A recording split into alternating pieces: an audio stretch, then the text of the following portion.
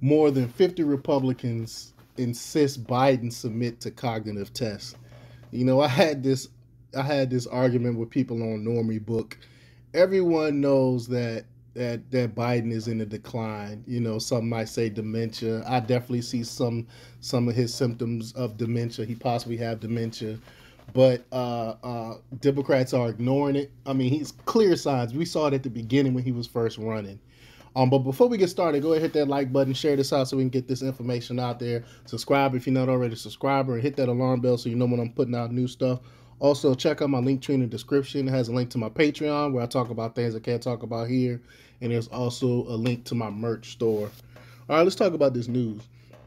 More than 50 Republican members of Congress have written Joe Biden asking him to take a cognitive test immediately because of lapses that have appeared repeatedly in his behavior. I mean, it's so much stuff. It's tons of things I can name that he been doing, like handshaking the air. He looking lost, wandering around. His wife having to walk him around because he looks lost, wandering. Tons of symptoms that comes with dementia that he's displaying. Forgetfulness. It's just crazy. But quote, we're worried about mental health abilities, says the letter, the third such letter that has been sent to Biden since he took office. He refused to respond to the first two, and I vaguely remember them. The Democrats was talking about Trump, and Trump took a cognitive test. So they wanted Trump to take a cognitive test, who wasn't displaying anything. But you have a Biden in office who's older and definitely displays symptoms of a mental decline, and they're not wanting him to do anything about it. But the letter explains that all presidents, regardless of gender, age, or political party, should follow the example set by President Donald Trump and document and demonstrate sound mental abilities.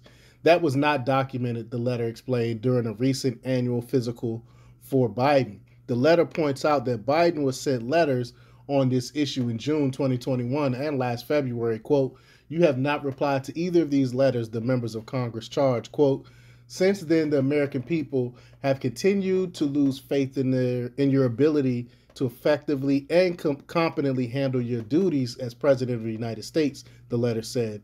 The document pointed out 66% of voters think he should take the test. 56% of voters are not confident that Biden is fit for office, and 64% of voters believe you have shown signs that you are too old to execute duties. Even leftists are agreeing, the letter noted. Not on Normie Book, though. I'm going to clear that up. But, quote, the left-leaning New York Times recently published an article outlining all of this in great detail, according to New York Times. The increased scrutiny surrounding your cognitive state has been fueled by your recent public appearances during which you shuffle your feet when you walk, often slur your words, lose your train of thought, have trouble summoning names, and appear momentarily confused. And that's true. And all of those are signs of dementia, I might add. It was during his recent trip to the Middle East where Biden, again confused, insisted we, quote, keep alive the truth and in honor of the Holocaust. The letter explains these recent gaffes are not isolated incidents, as they are part of a larger history of your actions which exemplify cognitive decline. The Alzheimer's Association lists changes in mood and personality, including being more easily upset, as one of 10 signs of mental decline. You display this type of mood change during a cabinet meeting in January 24, 2022, when you apparently did not know your microphone was on after finishing your opening remarks, and you used profanity to refer to a member of the White House press corps in response to a question asked on inflation. I remember that. They go on to say that further in December 16, 2021, press conference with the White House Stupid 19 response team, you appeared to be unable to read the numbers in front of you when attempting to announce the total number of population who have received the booster shot. You said 570. I don't want to read it. I'm not sure I got the number right. Before being corrected by Dr. Anthony Fauci with the right statistic, which was 57 million. Signers include Rep. Ronnie Jackson, Jim Banks, Elise Stefanik, Mike Johnson, Doug Lamborn, Judy Heiss, J- Jody Arrington, Luis Gomar, and dozens more, including several doctors. Fox News reported the letter was signed by 54, up from 13 on the first letter and 37 since last February.